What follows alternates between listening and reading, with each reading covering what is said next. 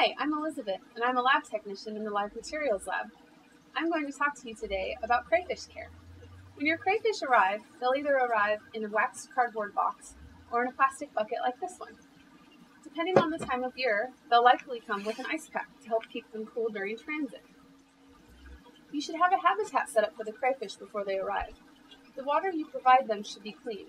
Drinking water or spring water is best. You can also use tap water that has been left out for 48 hours to allow the chlorine to evaporate off, or that has had a dechlorinating agent added to it to get rid of the chlorine.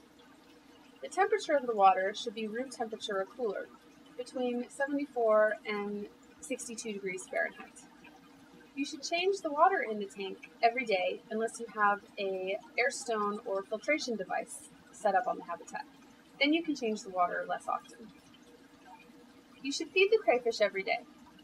Food options are fish flake food, dry dog food that does not contain red food dye, or an aquatic plant such as Elodea. Be sure to pull out any uneaten food at the end of the day. Allowing food to stay in the water day after day fouls the water and can be harmful to the health of your crayfish.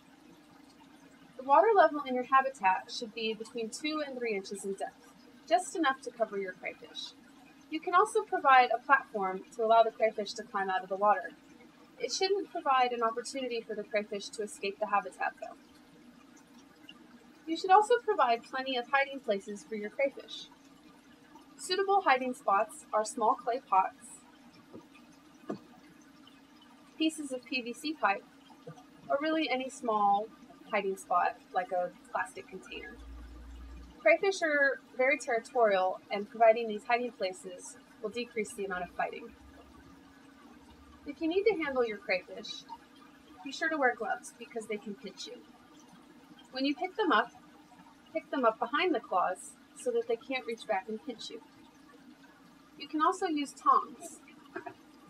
Gently pick them up in the same place, behind the claws.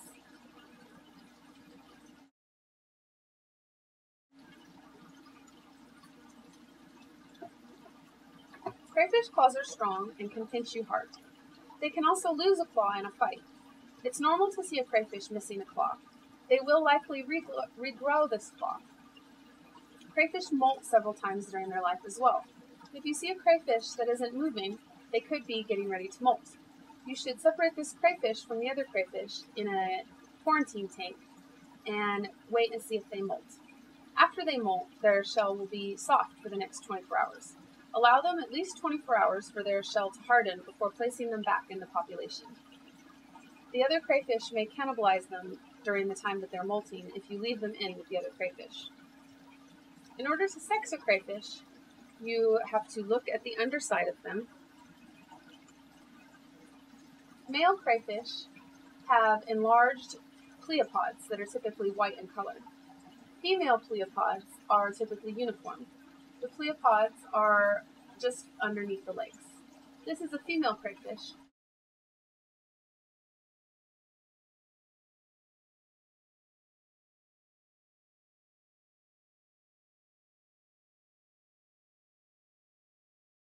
If you have any further questions about crayfish care, you can refer to your Live Materials Care Guide, or you can call our Live Materials Lab.